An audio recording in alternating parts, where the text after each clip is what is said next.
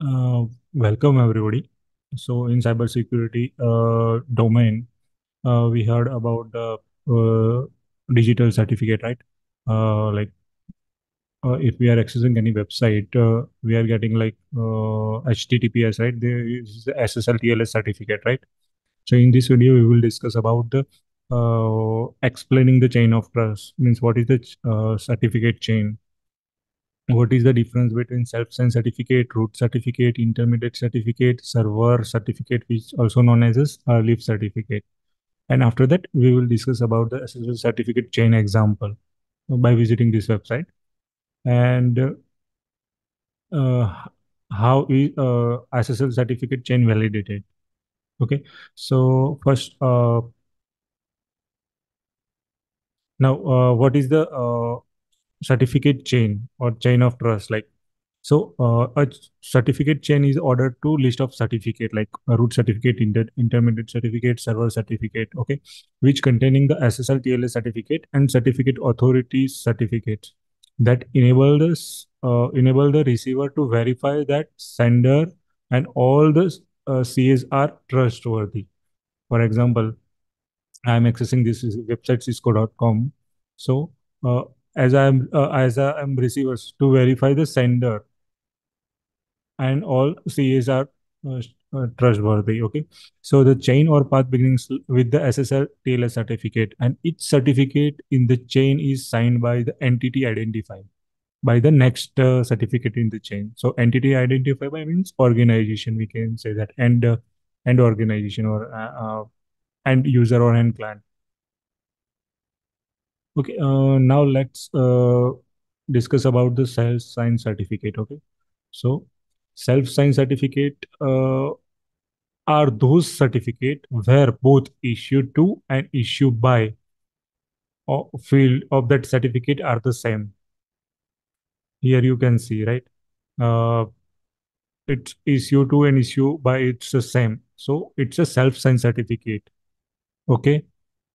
And in simple words, it is a certificate where one issue a certificate to itself, hence the name of self-signed certificate. So this is the one example of self-signed certificate. Okay, and here you see that like uh, issue to an issue by, but here is you see it's a warning, right? Warning. So this warning indicates that it's not trusted by the certificate authority. Okay. So this certificate is not trusted, means not signed by any certificate authority. That's why we are saying that it's a self-signed certificate. Okay. Now let me go to the root certificate after this.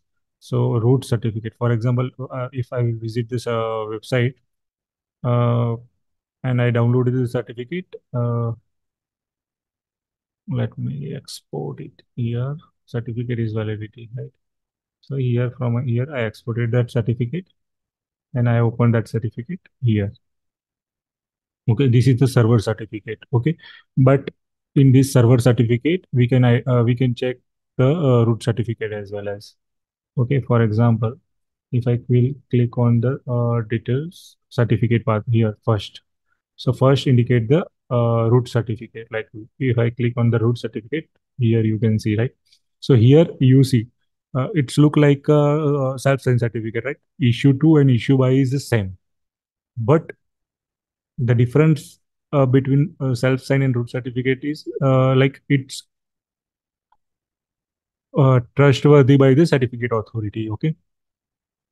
Okay. So root certificate is also we can say that self-sign certificate, which is known as a certificate authority. Okay. And okay. So and this root certificate by default pre-downloaded in our browsers and system as a trust store. Okay, so if I click or if I will open the browsers say management console. Okay, let me open it. Okay, so here. So if you see, this is the trust certificate authorities. Okay.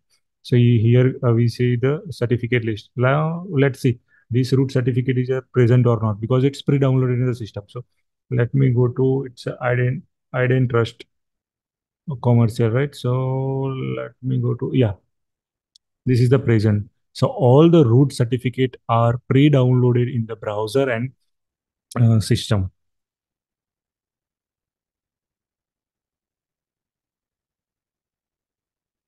Okay, so this okay, so the role of this root certificate is to issue a intermediate certificate, uh, intermediate CA. So as well as to sign, verify, provide, and third-party validation of other SSL certificate within the chain. Okay, so let me go to the intermediate certificate. So this is the okay. Let me go. So this is the intermediate certificate. So here, if you see, it's issued to this is the intermediate certificate and issue by this. So the role of the root certificate is to issue the intermediate certificate as well as to sign and verify and provide the third party validation of that for other SSL certificate within the chain as well as. Okay. Now let me go to the intermediate certificate. So if so intermediate certificate is a branch of root certificate like it's under the root tree. Okay, so it acts as a middleman between the protected root certificate and the server certificate issued out to the public. So there will always be the one intermediate certificate in the chain, but there can be a more than one as well as. Okay, in here example, we are seeing only one intermediate certificate, right? But in other scenario, it will more than one as well as. So intermediate certificate issue to protect root certificate and for issuing end certificate like leaf certificate or server certificate. Okay, so now this is the root certificate. Here we can see issue to and issue by is different. So issue by is our root certificate to issue this intermediate certificate here. Okay, all these certificate details are available on the server certificate because I exported the certificate from this website itself. So this is the server certificate, but server certificate contain all the information about the intermediate certificate and the root certificate. Okay. Now let's discuss about the server certificate. So server certificate, we can say as a leaf certificate as well as. So server certificate or leaf certificate is a digital certificate issued to specific web server or a specific domain by the certificate authority of the domain the user want to visit. So its main purpose is to verify the server's identity and establish the secure encrypted connection between the server and client's web browser. So here we see, right? So main purpose of this to verify the server's identity and it should be a encrypted communication between our a web browser, this web browser, and this server, actual server. Okay, so on that, we can say that server certificate. Yeah, yeah. This is just root intermediate server like this we discussed, right? This first one is root, this one is intermediate, and third one is server certificate.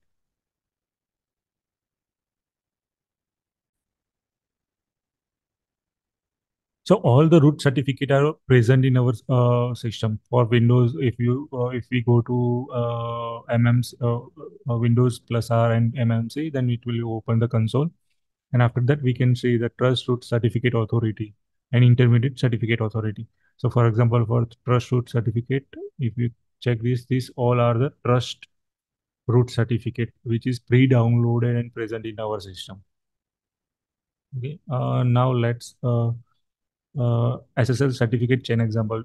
I already covered in this video as well as, but if let me go to again. So if I visit this website, here we can see certificate. Okay. So common name is organization name, OU, issued to, organization might means this is the root certificate, right? So and validity like issued on, expiry on, and the fingerprints, certificate fingerprints and public key as well as yes, UC. This is the public key. We will discuss about the public key in uh, next video. Okay, and this is the here all this thing like version, set serial number, issuer. Okay, lot of details are there, but I simply exported that certificate and opened that certificate as well as.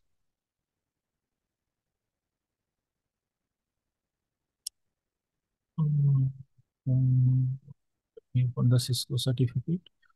So this is the certificate which I exported, and here is the which we discussed, right? Root, intermediate, and server or leaf certificate, which we can say all the. This is the uh, uh, this is the we can say that SSL certificate chain. So this is the one example. And now let's discuss about the how is an SSL certificate chain validate, right? So for that, let me go to this website again. And here, let me discuss just a minute.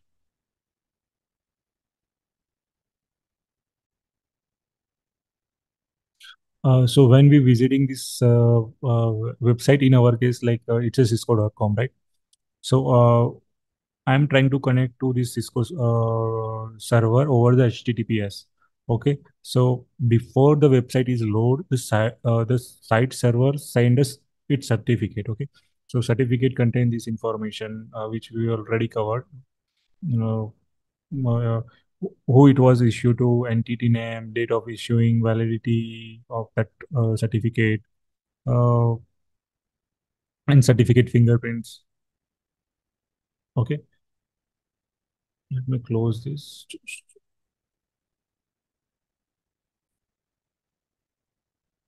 So when I'm trying to access this website, so SSL certificate chain is validated through the a series of steps to ensure that connection between my browser and server is secure. So for example, for validation process, like to establish the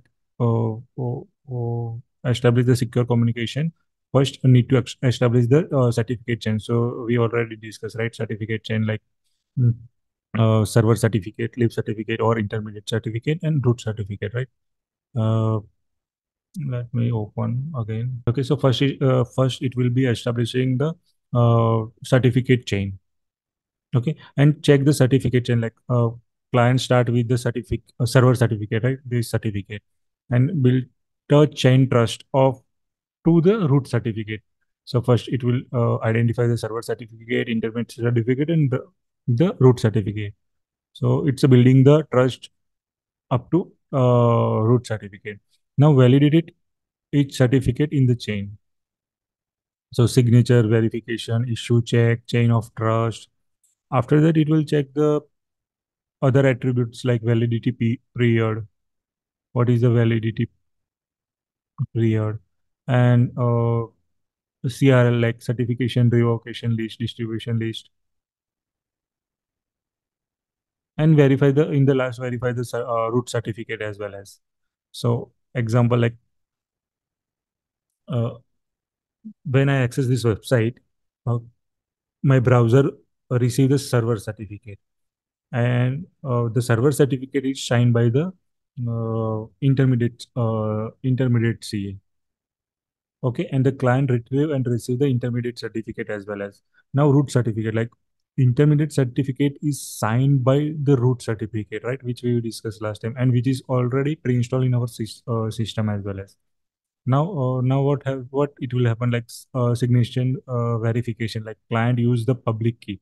So here we see the public key, right?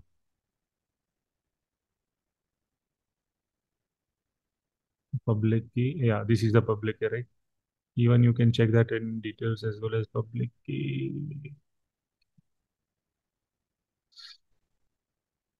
Yeah, public key, this is the it's a public key, right?